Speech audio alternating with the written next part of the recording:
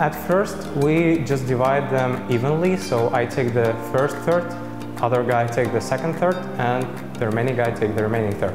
One member see first 4 problems, and the second one see the second 4 problems, and I see the last 4 problems. So at the start of the contest, it's essentially a free-for-all as we all just work together to solve the easy problems as quickly as we can. Afterwards, we split up and specialize according to our own individual areas of expertise. For example, I believe I'm a bit better in math questions, while my teammates are better in coding problems. So we just communicate with each other and try to find the best person to solve each problem. For more from the ICPC World Finals Dhaka, follow us at news.icpc.global and on social media with our hashtag ICPCWFDhaka.